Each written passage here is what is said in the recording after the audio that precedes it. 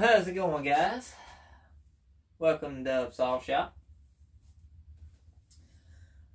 Video I wanted to bring y'all today is this is the Brisco ported 4910, and I got on. Actually, I was on YouTube watching Charles Brisco's channel, and he put up a video of a 3D printed air filter kit that one of his, somebody sent him, I want to say. It's for sale on eBay. The kit's about 50 bucks, $50 or $60, I believe. And what it does, it lets you adapt the 400 style air filter to the 4910. So what you get in the kit, you get the high top. Let me grab the original. So here's the original top cover and filter setup.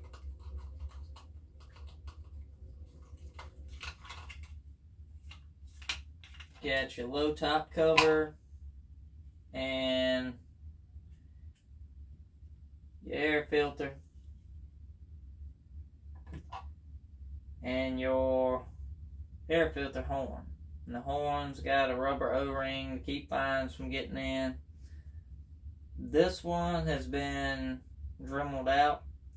Most of them have like a little baffle, a little cross piece in here. I guess like a spitback protector, yada yada. But that is the stock kit. I did hear that he made a couple of upgrades to the filter horn along the way. But what you get 3D printed nut for the top cover. You get a 3D printed top cover. Got me a Dub Saw Shop sticker on there. It's very nice. Looks very good. It's got a little aluminum tab on it that's riveted to hold the front end.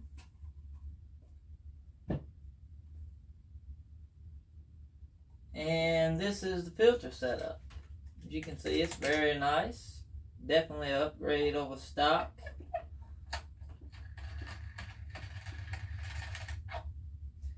You get this 3D printed nut that holds the top of the filter.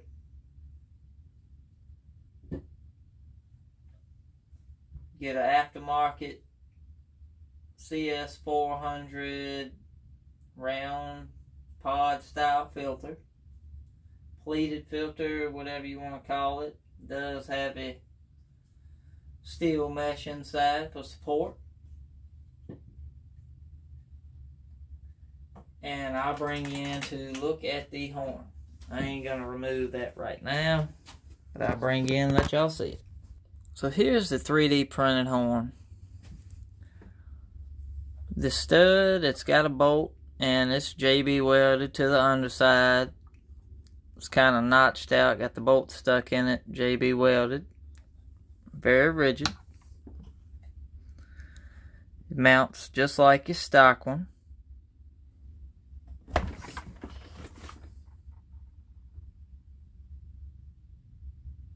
Seems to be pretty rugged. So what I did do, this hole to me seemed a tad small, and I still think it's a tad small, but what I did, I went in with a Dremel and just kidney bean that joker pretty much. I need to hit a little bit more on this side, but I want to run it and test it out, see how it's going to be. But it's a pretty nice kit. It feels really rugged. It doesn't feel like it's going to crack.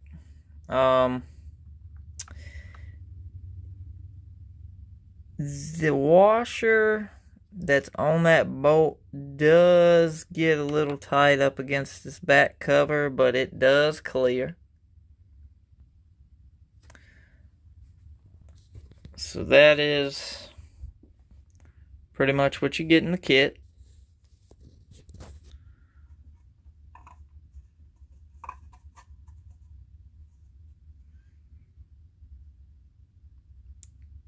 Actually very nice. Looks like somebody took the time, knew what they were doing.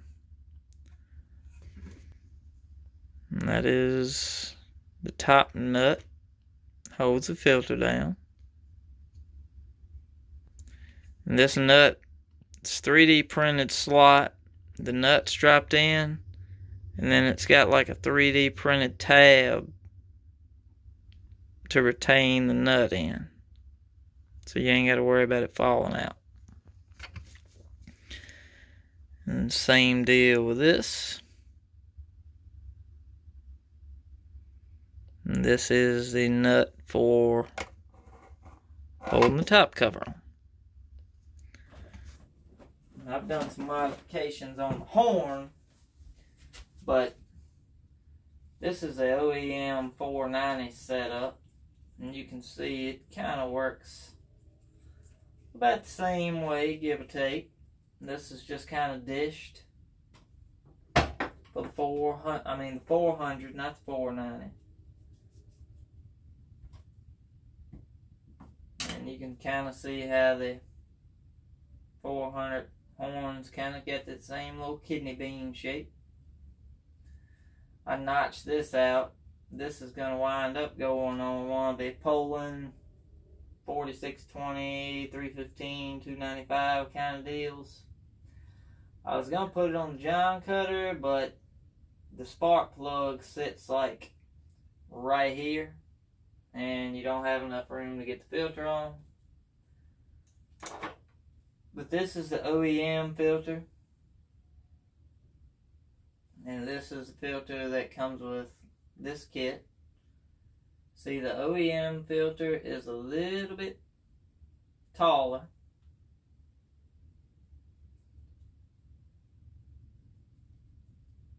As far as OD wise, it is pretty much the same. I may go ahead and use this one, being it's a tad bit taller. I'm sure it'll fit just fine.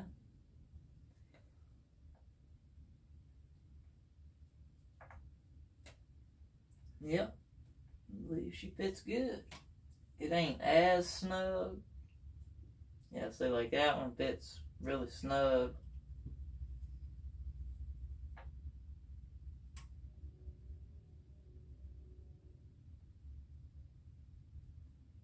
It's got a, I mean, it fits, but it's got a little bit of slop to it. But the way the rubber is on it, I think the OEM filter would be just fine. Let's make sure this nut. Oh yeah, man.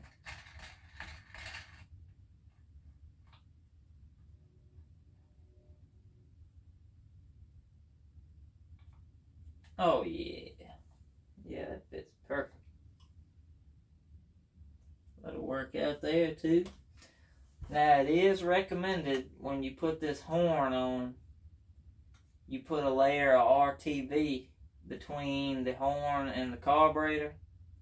I did not do that yet. I'm not 100% sold on the concept yet, but I'm sold on it. I'll see how it goes, see if we get any fines in there, and if we do, I'll go back, probably put a little bit of that 1184 on it. But for now,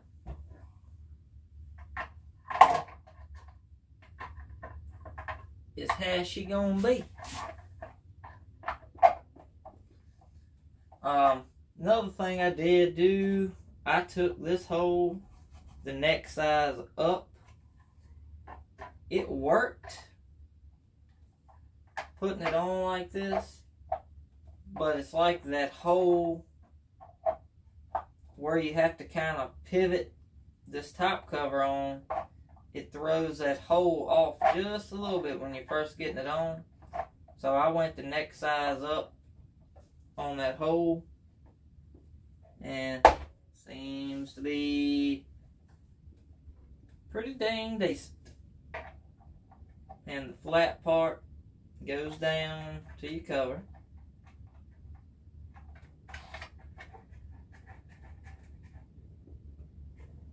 And that's about it, man. I think that thing looks awesome. we'll save this filter here, have us a spare filter and a setup for a different saw.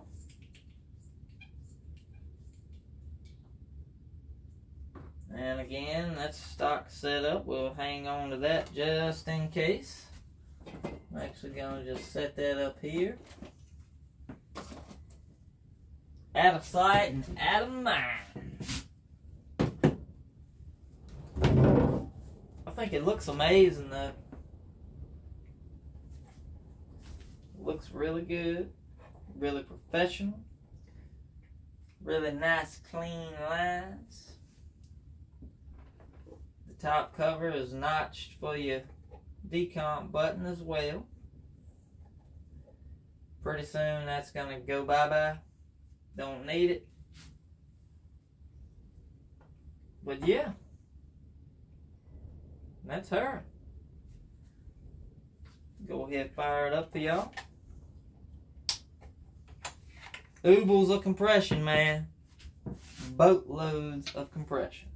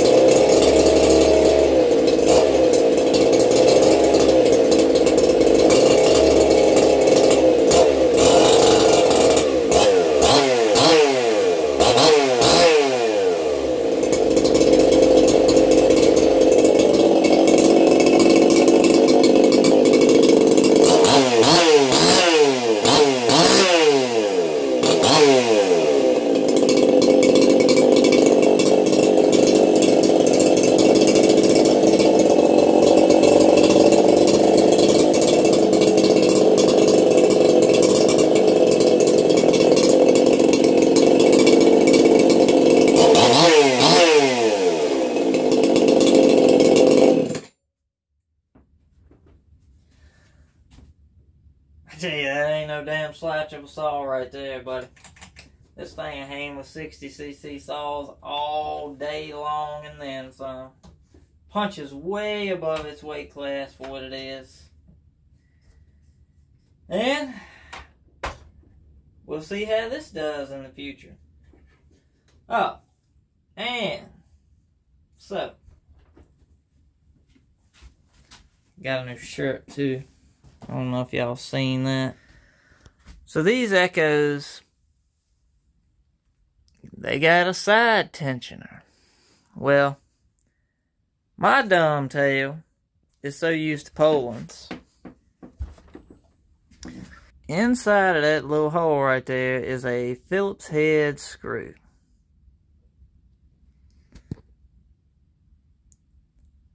That also runs in and adjusts the chain. So for like the first week and a half I had this saw,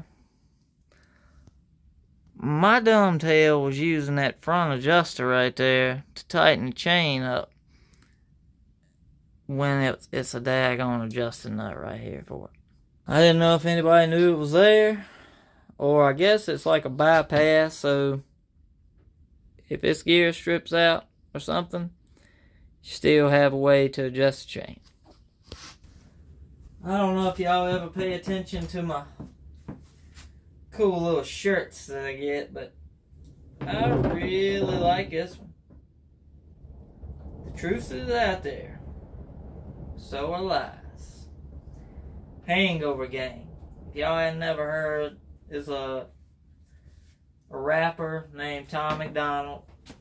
Controversial rapper, but I really like his music. I think he speaks a whole lot of truth, and it's a whole lot of doesn't matter what side of the field that you're playing on. You can have differences and everybody can still get along. Kind of the same way with building chainsaws. Somebody may build one way, somebody may build one another way. Some people like machine work. Some people don't. Some people like full-blown customizable stuff going on. Some people don't. But we can all get together at the end of the day, have fun, enjoying the same things. Just do a little bit different. You guys have a great night. Dubs, we out.